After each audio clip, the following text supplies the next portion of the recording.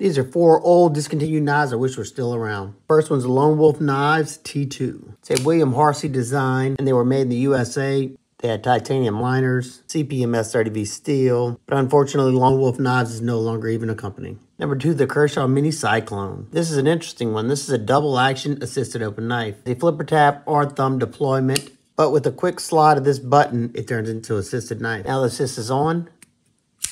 This is a Ken Onion design. They were made in the USA and had aluminum scales. Next up, we have my well-loved Kershaw Sapphire. This was Kershaw's attempt at making a premium affordable knife, giving you a titanium scale over stainless steel liners, smooth thumb stud deployment, Boss 8A blade steel, and I still think it's a cool folder today. Last up, we have the Crkt tie tack. This was a Brian tie design, thumb plate, smooth deployment, a really bulky tip. Zytel covers, stainless steel frame, and an oh so awesome tip down pocket clip.